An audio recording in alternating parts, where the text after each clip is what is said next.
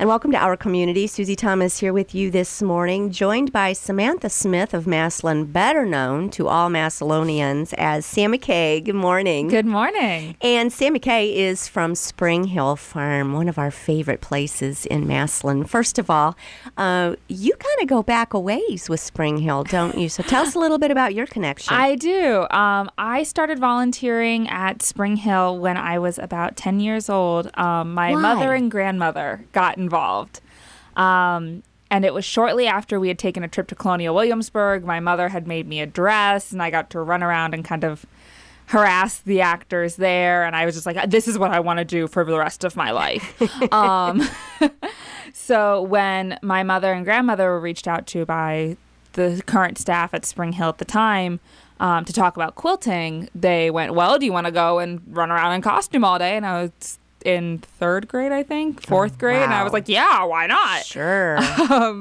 So it just kind of all went from there. And I volunteered until I think the last show I did there was June. And I got hired in August 2014. So I've been there for about a year and a half as director. And as director now, a little different than just running around in a costume. Yeah. Sometimes I still get to do that, though. That's so fun. Tell us a little bit about what you do with Spring Hill. I do a little bit of everything.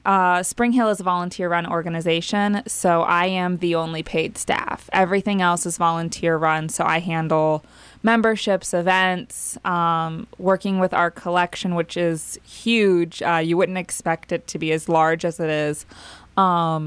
Making sure we're preserving those the best that we can, working with our volunteers directly, doing trainings. I mean, I do a little bit of everything. Yeah, oh, so fun. And how neat to feel like maybe even that you live there. Do you kind of feel like you live there someday? Sometimes I do.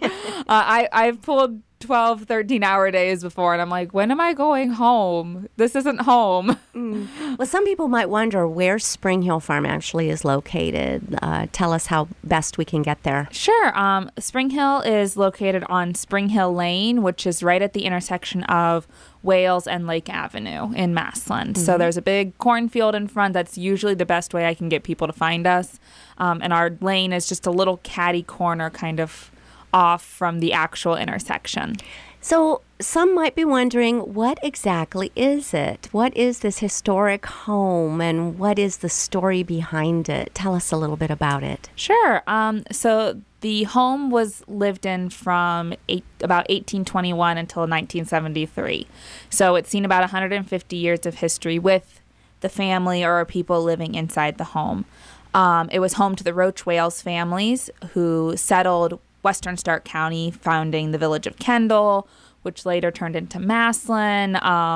And you really see Perry, Jackson, all of these townships around it. Kendall is the first and is bringing people to that part of Stark County.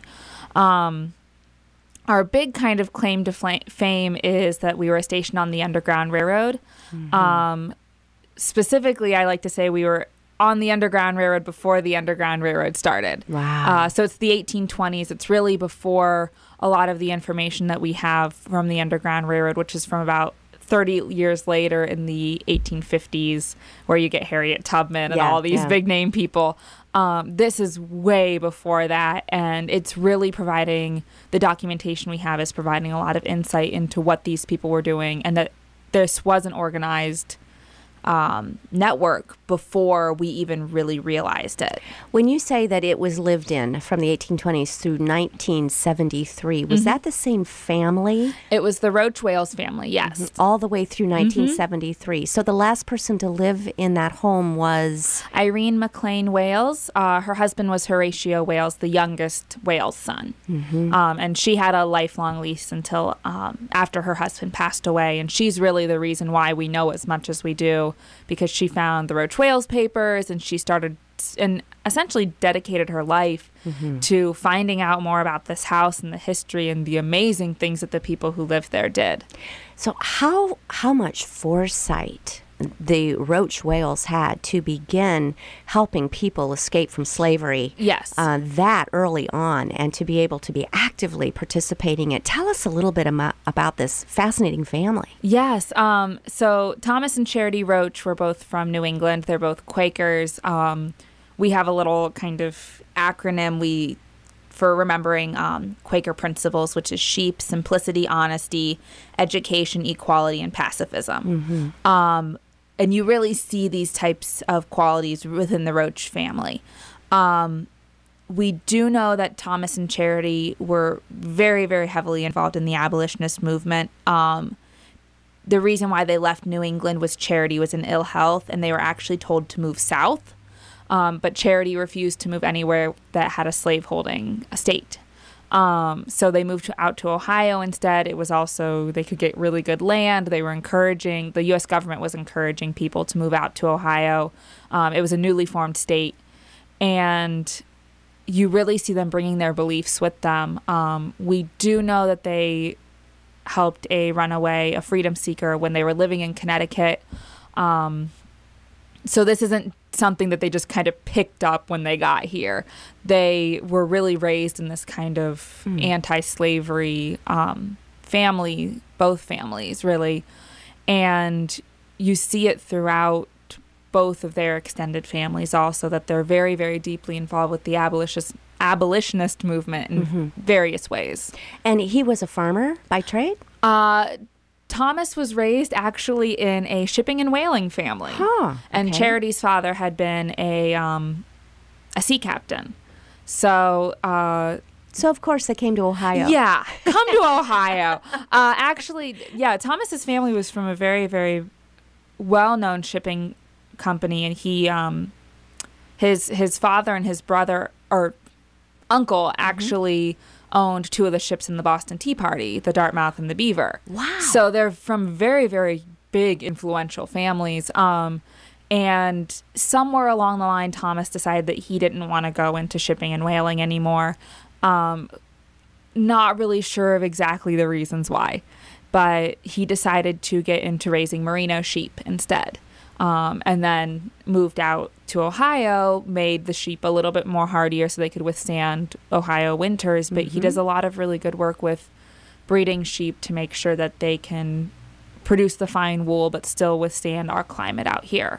How did Charity do in this weather? If they came to Ohio for her health, again, and not normally what people do. No, not really better climate.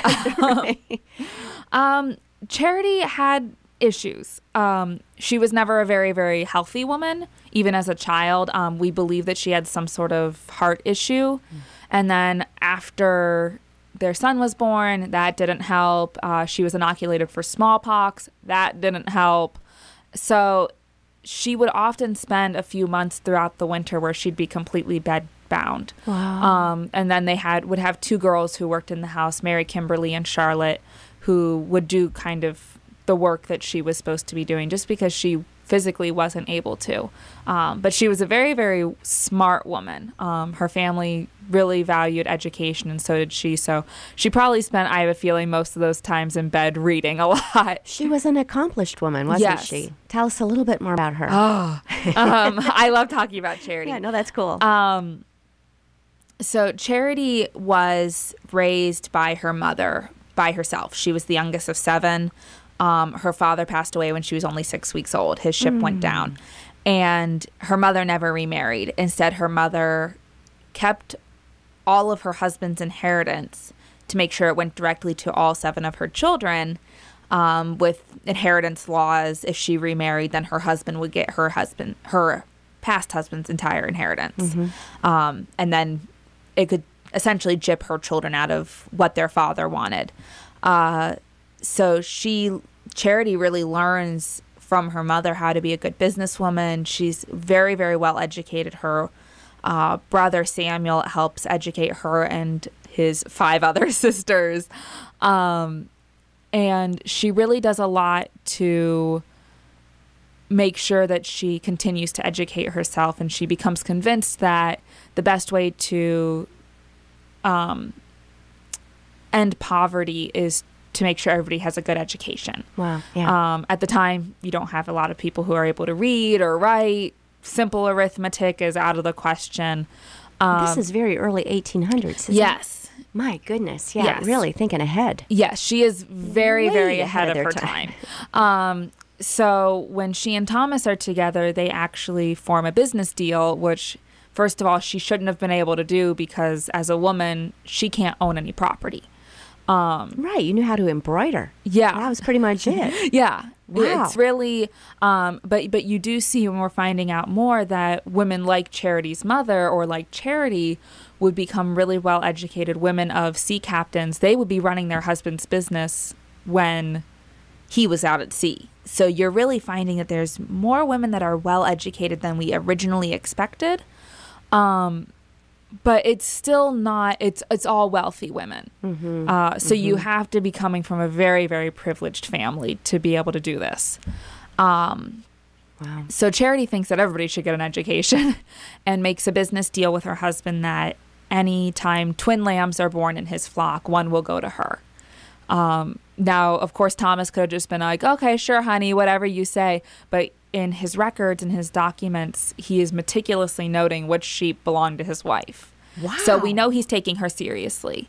The reason why she wanted to do this was she wanted to build a school. And she does. It becomes the Charity School of Kendal. And it's founded after her death, unfortunately. She never gets to see it become a reality. Arvine Wales helps found it. It's kind of the last thing she asks for in her will is the entire estate to be liquidated and the money to go towards founding a school for orphans and disadvantaged children. So That's she incredible. is way ahead of her time. They're doing the same type of work and even more work than the founding hospital in London was. A lot of people are now familiar with Eliza Hamilton's orphanage in New York, which was founded a little bit earlier than this. But she's doing essentially the same amount of work in a smaller area, bringing in tons of children whose families either can't afford to have them or just the families are dead. Now, help me remember, too, something with her name on it, maybe it was just named in her honor, is a school for nursing, or was a school for nursing. Does that still exist, or what I happened there? don't believe that exists anymore. That might have been part of the Charity School, and you'd have to talk with the school closed in the early 1900s, and it then got turned into the Charity Roach Foundation, and they provide scholarships. That's what I'm thinking usually of. For vocational students, so you get a lot of nursing students. The really amazing thing about this school is it was co-ed, which, first of all, is really kind of radical in the 1820s, 1830s. It's possibly the first vocational school in Ohio, and we are fairly positive that it's one of the first vocational and academic school combinations in the United States at the time. Wow. So she is decades, possibly centuries ahead of her time. Yeah, and making sure young women got educated and making sure people of color were free. Yes. Just incredible. When you, in our last minute here in the first segment, can you tell us a little bit about how the home reflects her? Because you still see her fingerprints everywhere, don't you? Yes. Unfortunately, because she had the estate liquidated, we don't have as many things from her as possible. We do have the dining room has been lovingly nicknamed Charity's room because we have most of her possessions in that room. It's a barometer. It's little things that she brought back with her from New England to Ohio and trying to bring that touch of civility into the wilderness. But there's also probably one of my favorite things is we do have one of the original diplomas from her school, kind of as a testament to her and all of her hard work.